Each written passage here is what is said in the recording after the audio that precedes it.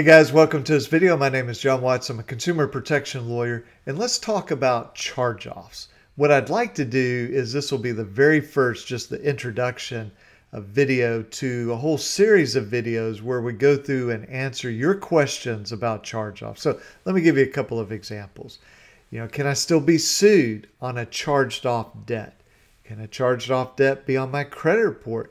Can every month they update it showing a charge-off? What does charge-off mean with respect to taxes?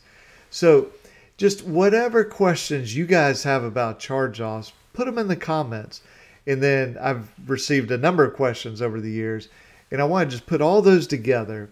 And rather than making one huge video that takes, 2 hours, I'll just, it might be 10 questions, it might be 57 questions, whatever it is.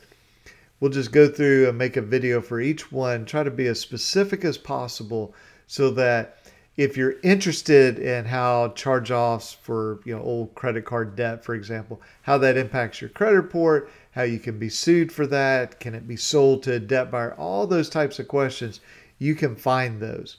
And so just feel free to put those in the comments, or you can reach out directly to me if that's easier for you. But I will start that very soon.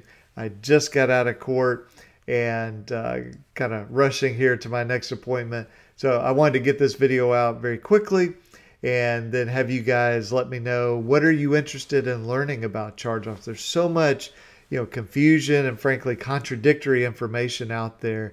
What is a charge-off? What does it mean? Can I get a charge-off removed off of my credit report? How do I find the errors in a charge-off? All these types of questions. Just let me know what's on your mind, and I will get to work on that. Okay, guys, have a good one. Talk to you soon. Bye-bye.